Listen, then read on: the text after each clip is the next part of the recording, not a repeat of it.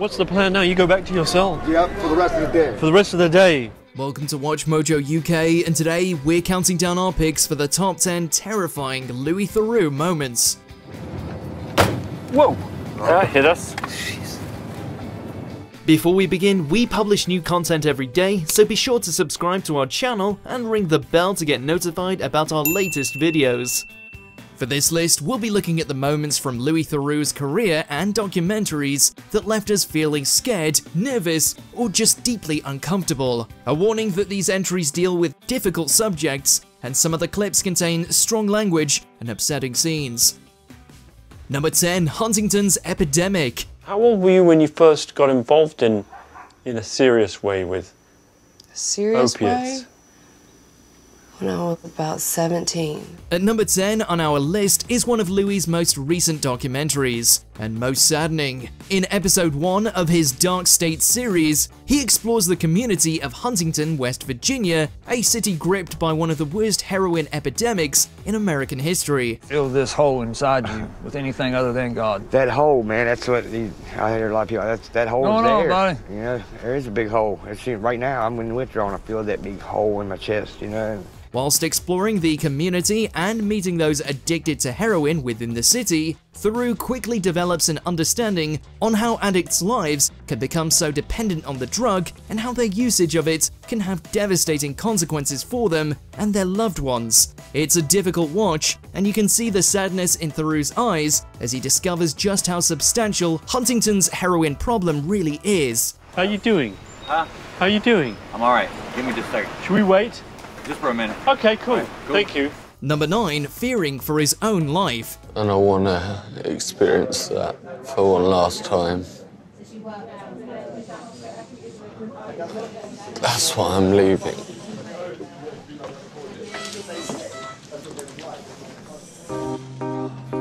The next moment happened off camera, but it had to be included as it's a moment Theroux himself describes as one where he genuinely felt nervous and in fear for his life. While filming his Drinking to Oblivion documentary in 2016, Theroux and his team had to deal with two individuals who wouldn't take kindly to having their experiences with alcohol documented on camera. Theroux states that one of the individuals put him in a headlock that was so tight he actually thought his neck might snap, and that would be it. It's a moment that would have shocked viewers and made them feel all sorts of apprehension had the sequence been included in the final film.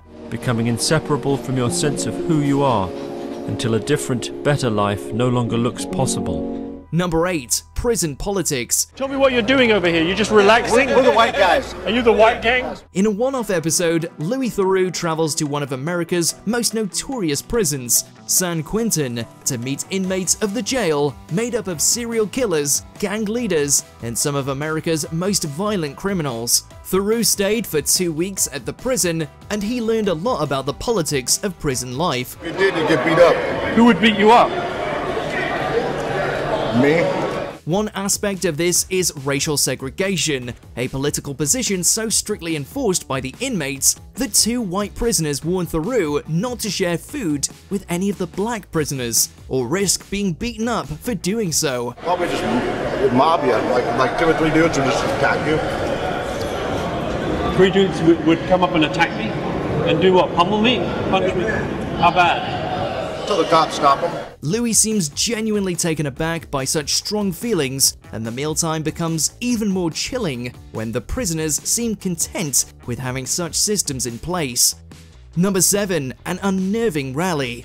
Louis had encountered multiple experiences of racism in the past, but maybe none as profound as this next entry. Whilst filming a documentary covering the issues of racism in American society, Louis interviews and spends time with a number of neo-Nazis and white supremacists to try and understand why they hold the beliefs they do. One way in which he tries to achieve this is by attending a rally, where a large number of neo-Nazis gather. Any of you guys want to talk about Tom for the documentary at all? I gotta go back here. I don't talk to you yet. Whilst at the rally, Louis listens to deeply disturbing racist speeches that fully vocalize the extreme ideologies this corner of American society subscribe to. Revolution! Revolution! It makes for very shocking and uncomfortable viewing. I've always said I wouldn't leave California because this is going to be the start of the Second American Civil War. Number 6. Racial tensions with police. During his visit to the city of Philadelphia, Louis Theroux wanted to explore how the city's police force coexisted with the city's communities, and how serving police officers were asked to deal with crime on a regular basis. Turn over!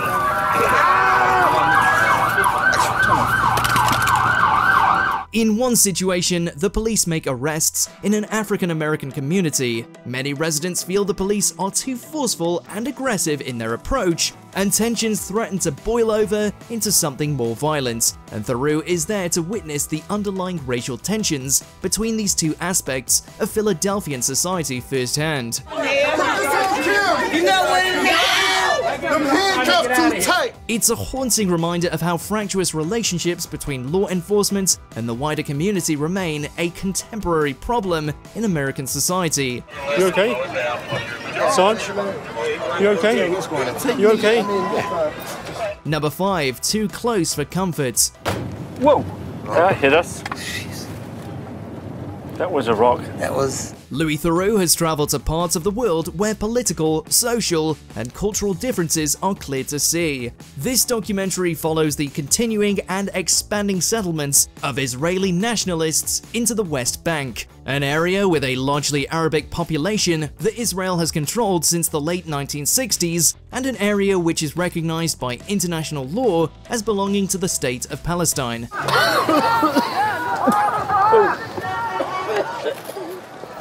Because both Israel and Palestine claim that Jerusalem is their capital city, the continuing animosities between the two sides are clear to see when Louis witnesses tear gas being used in an East Jerusalem riot. It's clear from Theroux's facial expressions and manner that he is apprehensive as this deeply complex political problem escalates around him. I wondered if Boaz was still in his house. Number 4. A tense standoff. In a feature-length documentary film, Louis Theroux decided to focus on the subject of Scientology and the mysterious nature of the religious organization. Louis. Louis? Louis. Okay, the road's closed, you're trespassing, and you need to leave. Apparently it's a public road. No, it isn't.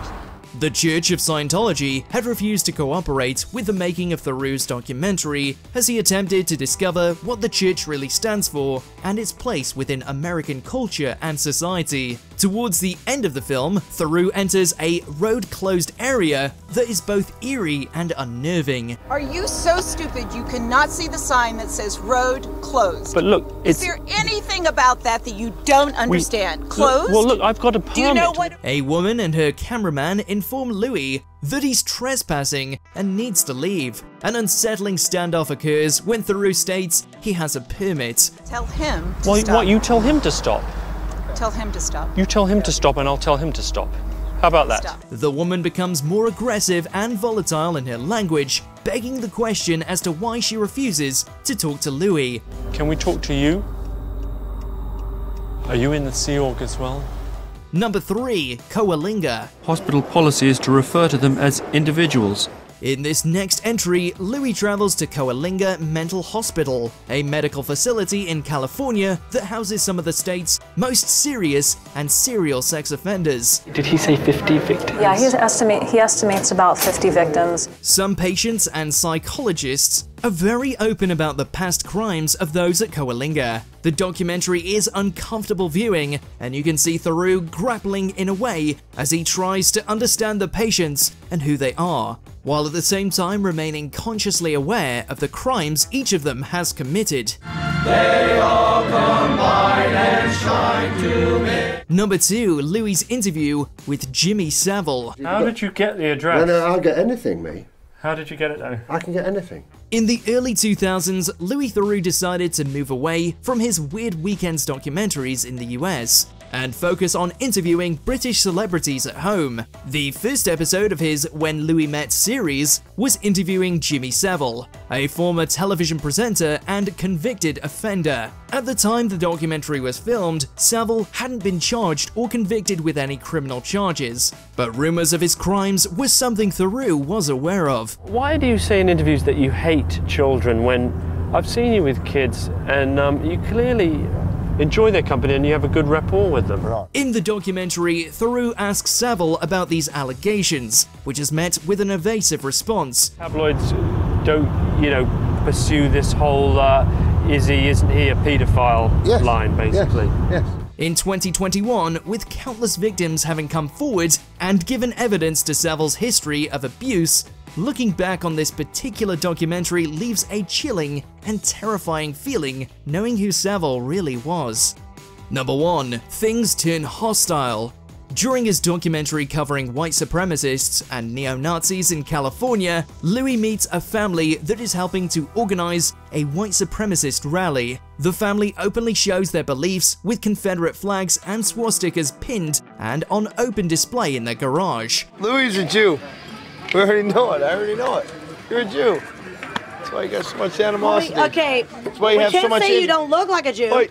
When Louis asks the question about if he was Jewish, would that be a problem, the atmosphere changes and the neo-Nazis become increasingly hostile and ask numerous times whether he's Jewish or not. Theroux isn't Jewish and remains defiant that he won't answer the question, as it shouldn't matter whether he's Jewish or not. We want to know if you're a Jew, and if we let you into our house to film our everyday ritual, are you a Jew? I don't feel as though, maybe you disagree, I don't feel as though I've kind of compelled you to say anything. No. Things get so intense that the family demands the documentary cease filming for a moment, a point where you genuinely fear for Louis' safety. Can we turn the camera off for a second? Pull the plug. Pull the plug for a second. What for? Do you agree with our picks? Check out this other recent clip from WatchMojo UK and be sure to subscribe and ring the bell to be notified about our latest videos.